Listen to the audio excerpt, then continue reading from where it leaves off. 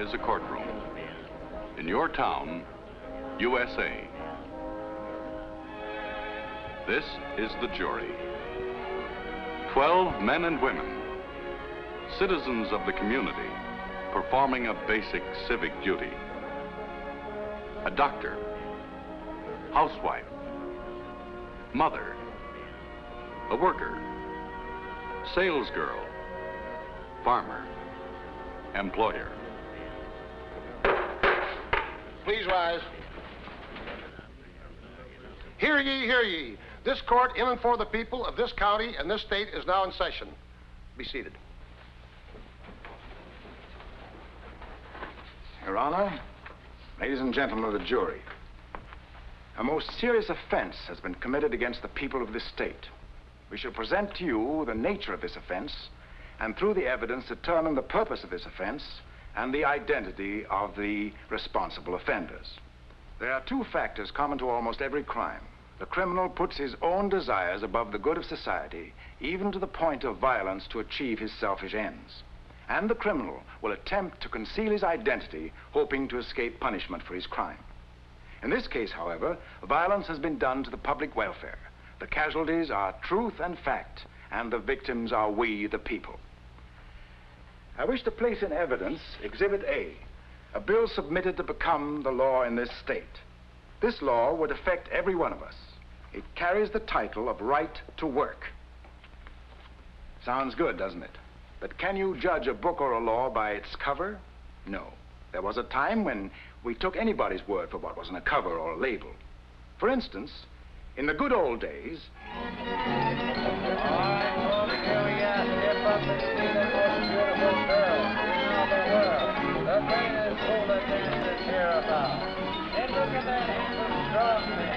Yes, sir, ladies and gentlemen, step a little closer and allow me to expound the wonderful properties of this Remedial Sure Cure snake oil.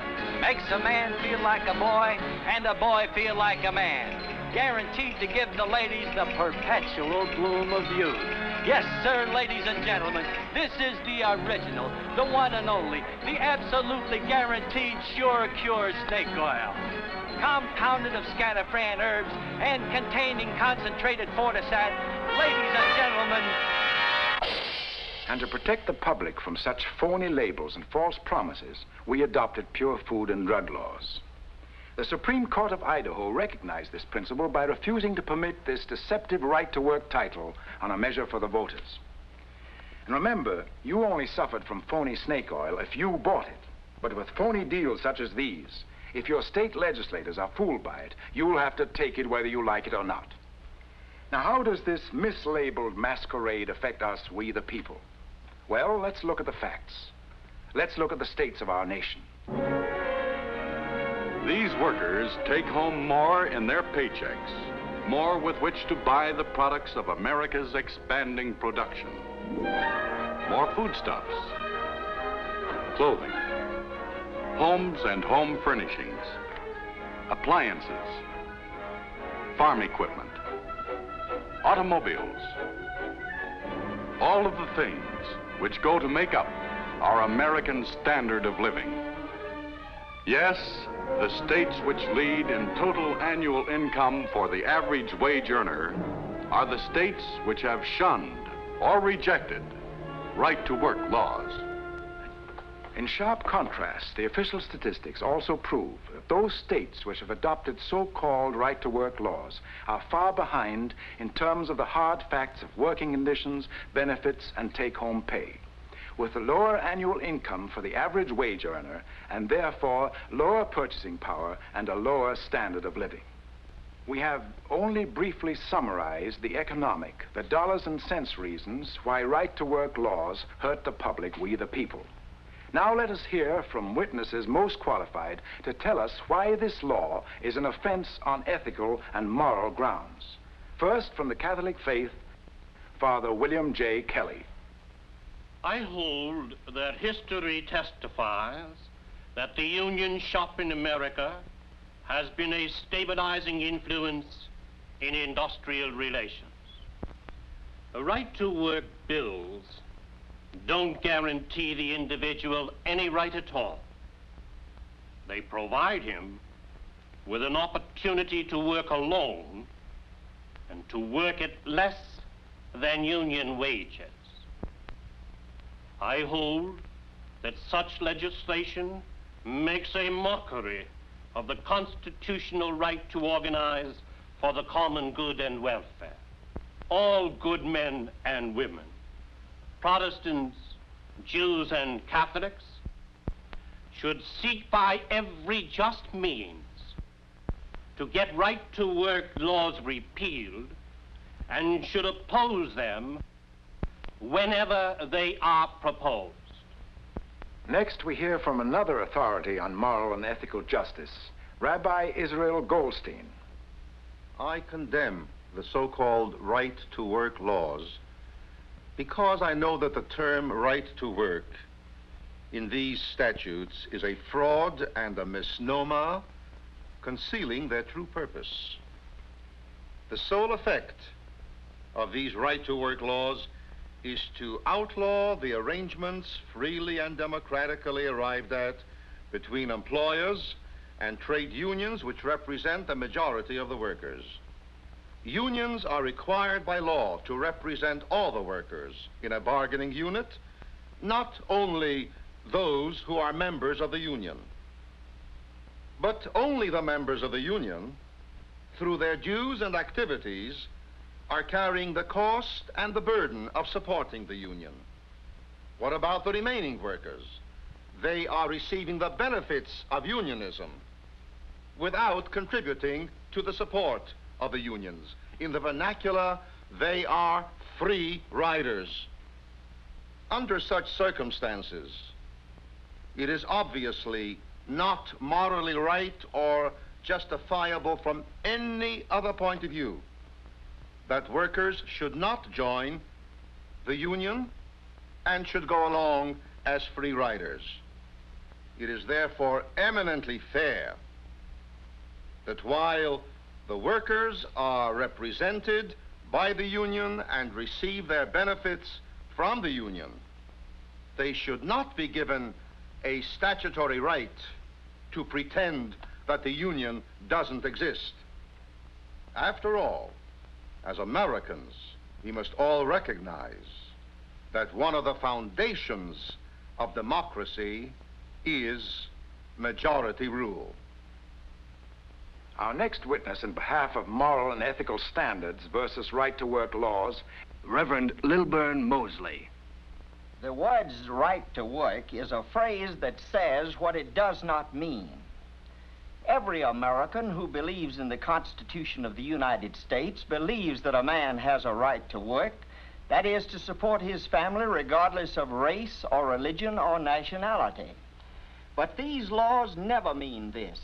They mean primarily that a man has the right to benefit from better wages, better hours, and better working conditions without working to sustain those conditions or without supporting the organization through which they were made possible.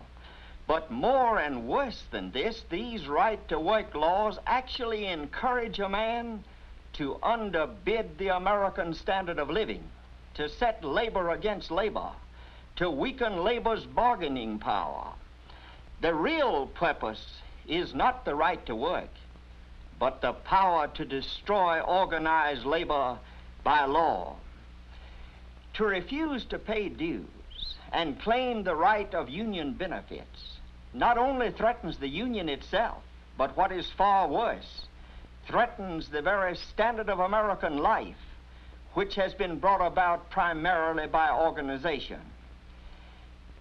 Wise management knows that you cannot build a great America on deceived, disorganized, and exploited workers. We have presented the facts and the figures, the economic reasons, and 3 highly qualified witnesses to testify on the moral and ethical reasons for opposing and condemning right-to-work laws. I would now like to call the next witness. Mr. Roberts, please. Mr. Mark Roberts.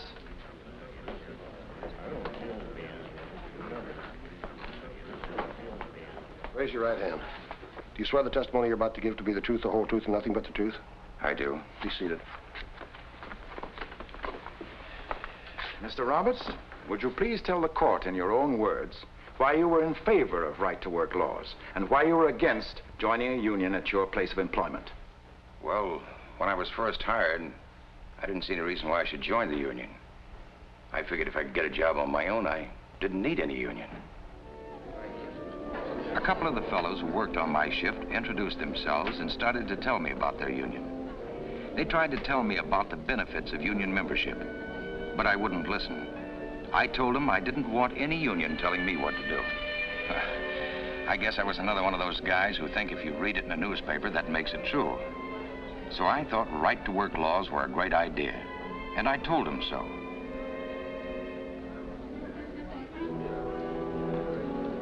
Well, sometime later, I found my classification and pay rate had been lowered.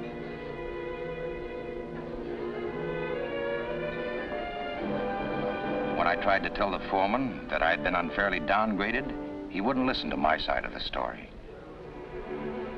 He didn't listen to me any better than I had been willing to listen to Joe Crowley and Art Shields about the union. That started me thinking. I finally decided maybe I'd been as wrong as the foreman. I wanted to hear all the facts, the union side of the story. So I asked Joe Crowley and Art Shields. I learned that Joe was the shop steward for the union. And I learned a lot more during that lunch, too. I learned that the wage scale, working hours and conditions, lunch and rest periods, vacations and vacation pay, sick and accident benefits, the pension plan, all of it just didn't happen. They weren't handed to anyone on a silver platter. It all took work, hard work and organization and collective bargaining. Yeah, good old horse trading the American way, between the union and the company. And I found out this hadn't put the company out of business either. Production, earnings, and profits were at top levels. And even if I contributed my fair share of support to the union, to my co-workers, I still was way ahead. All their hard work, the sweat, the sacrifices were done. Yes, sir. I was listening, and I was learning.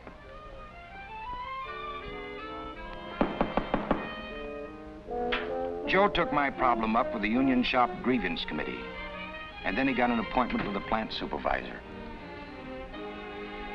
With the help of Joe and the grievance committee, my problem was handled fairly. I got back my grade without loss of any seniority, and in fact, I won a higher rate of pay.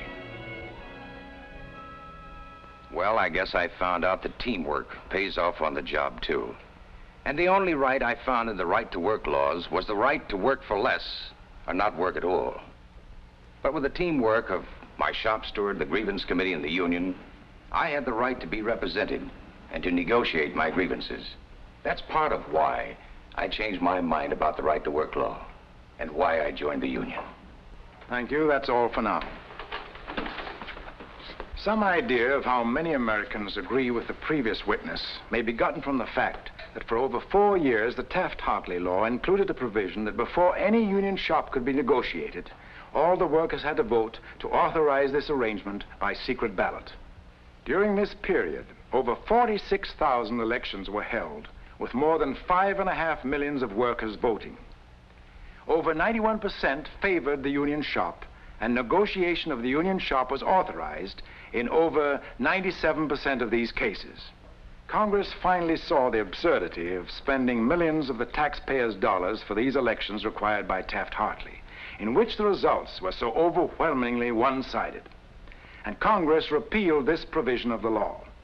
Majority rule makes a democracy function with due regard for the right of the minority. But what minority has the right to exceed proper speed limits because they wish to? What minority has the right to run through traffic stop signs because they are in haste? What minority has the right not to recognize the President of the United States because they did not vote for him? And what right does any minority have not to pay their income taxes because they do not believe in them? What minority has the right to be free riders at the cost of their fellow citizens? Ladies and gentlemen of the jury, we have shown the camouflage and subterfuge used to conceal the true purpose of these so-called right-to-work laws. But who are their sponsors? An expert on labor legislation has testified. The powerful interests supporting this mislabeled legislation prefer to work anonymously, because if they came out in the open, they would be revealed as the same groups that have fought every move for social and economic progress in America for the past 50 years. A well-known journalist has gone on record. Let's face it, the real purpose of right-to-work laws is to wreck unions. These laws are another disguised weapon in the hands of those determined groups who would smash the free democratic trade unions and associations of working men and women in our nation.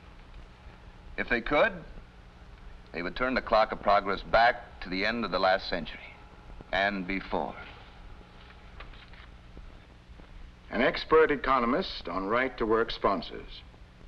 To these powerful interests, 12 and 16-hour workdays, no vacations with or without pay, large numbers of unemployed, desperate for work at any wage, and each worker stripped of the protection of his or her union. This is their goal. If permitted, they will tear down the years of labor management achievements with their so-called right-to-work laws, achievements which have meant the production records, the American standard of living which we all enjoy, achievements at which the rest of the world marvels. The facts of life prove beyond dispute that unions have helped to build up the economy of our country by lifting the standards of living and working conditions, by raising purchasing power so that industry can profitably sell its expanded production. Any legislation aimed at weakening or destroying labor unions is therefore a backward step, and one which is dangerous and detrimental to the continued prosperity and economic health of our nation. Ladies and gentlemen of the jury, the case for the people rests. Yes, this is the court of public opinion. We have heard the evidence, for we are the jury. And the judge, you be the judge.